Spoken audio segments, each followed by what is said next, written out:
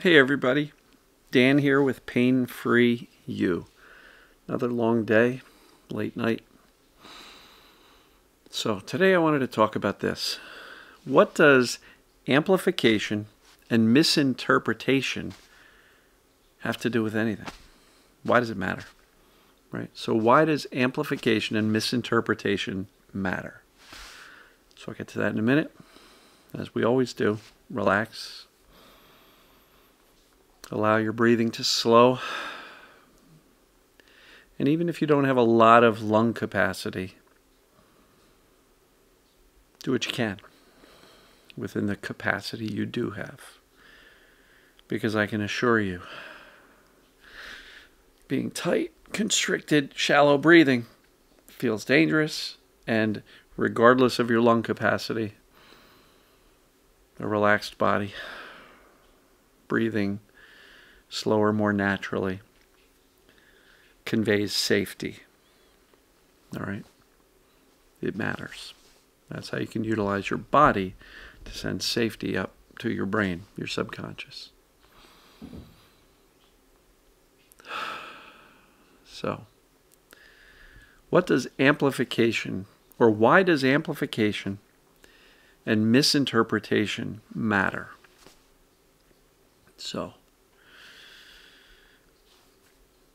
in my research, in my view, what I believe happens is, in this mind-body space, TMS, perceived danger, I think what happens is we have normal sensations coming from the body, whatever it may be, normal sensations coming from the body, but due to the fear and the hypervigilance, they get amplified in the brain.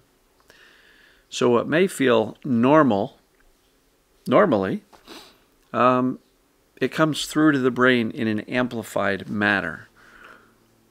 And then when the brain is already operating through the lens of fear and always looking out for danger, it misinterprets this amplified signal coming from the body as dangerous. And if you've been following me for any length of time, I've put forth the concept that the brain's perception of danger is what creates symptoms or pains. And so amplification and misinterpretation matters because I think it pretty well explains what is going on. So once we understand how the system works, that it's the perception of danger and it's actual normal sensations from the body being amplified due to fear, hypervigilance, right? That amplifies the signal, and through the lens of fear and danger, the brain goes, oh no, pain, symptom.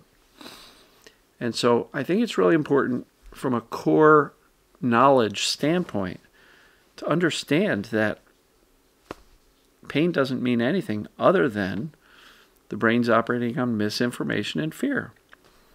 The misinformation is the amplified normal nervous system signal from the body to the brain, but it's amplified, and if you're terrified or you're afraid or there's even a subconscious perception of, I think I've got a bad hip, back, neck, head, whatever, the brain, through that lens of danger, is going to interpret that amplified signal as trouble, bad stuff, danger.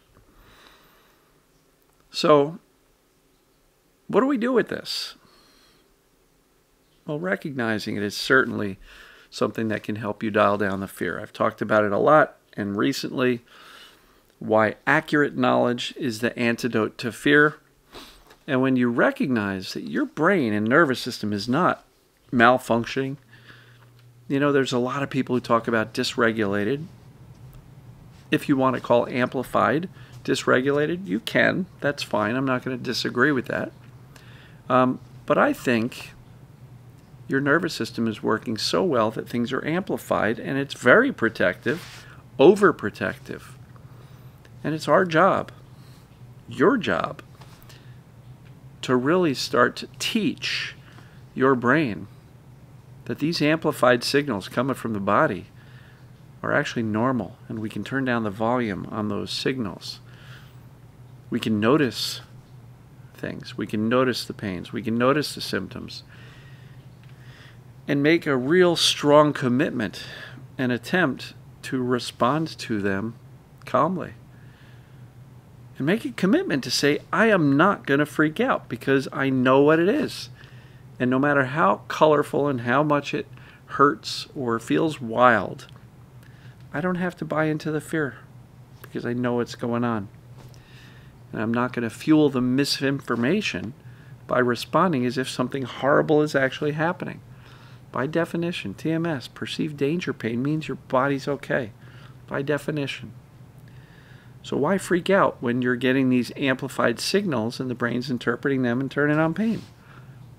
It's just a miscommunication, really. And so we fix the data, we dial down the fear. We do that consistently, calmly, with confidence, clarity, certainty.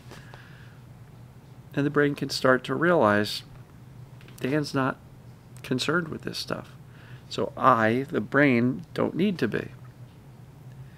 So, amplification and misinterpretation does matter because it really helps you understand what's going on in this system called the human body and the brain and nervous system. And it helps you understand that it's really nothing horrific. It's simply fear, attention, amplifying normal signals. And through the lens of fear and hypervigilance and perceived danger, the brain goes, oh no. And when the brain perceives danger, symptoms or pains can occur, or they can increase, or they can at least persist. So I hope this makes sense. It does matter, because accurate knowledge, deeply knowing that you're actually okay, you've just got a noisy teenager who likes to crank the volume up to 10 on the record player, or the CD player, or his iPad, or iPod, right? It's just amplified.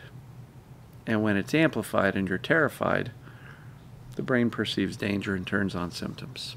So let's dial down the amplification by not fueling it with more fear, more attention. Calmly respond with clarity to say, I know what's going on. Hey brain, shh, let's turn down the volume. We don't need to do this. So, love you folks. Hope this makes sense. Comment below if this is useful. If you're not a subscriber on YouTube, click the red subscribe button. And if you'd like some support, consider the group, painfreeyougroup.com. And if you haven't yet seen the Fast Start playlist, it's a great beginning point to get some deeper knowledge and then figure out what to do next. So, dansfaststart.com. And with that, I wish you all a great day. Hope you're all doing well. And as usual, I love you. And we'll see you tomorrow. Take care.